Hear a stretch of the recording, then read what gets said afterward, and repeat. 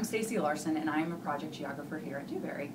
Today I'm going to talk with you about coastal barriers. Now you might ask yourself, what is a coastal barrier? If you have ever been to the Outer Banks in North Carolina, then you have been to a coastal barrier before.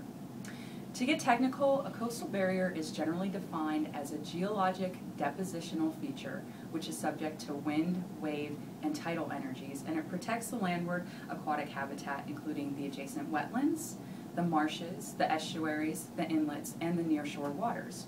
Now to give you some examples of coastal barriers, tombolos, cheniers, barrier spits, and barrier islands are all coastal barriers.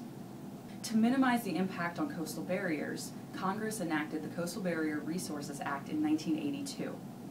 The CBRS units encompass 3.1 million acres of sensitive coastal habitats along the Gulf of Mexico, the Atlantic coast, and the Great Lakes. It's not yet on the West Coast. And the boundaries that my group produces get placed on the official CBRS maps. Now, if you are a homeowner and you build in a CBRS unit, then you will not be eligible for flood insurance. There are some exceptions.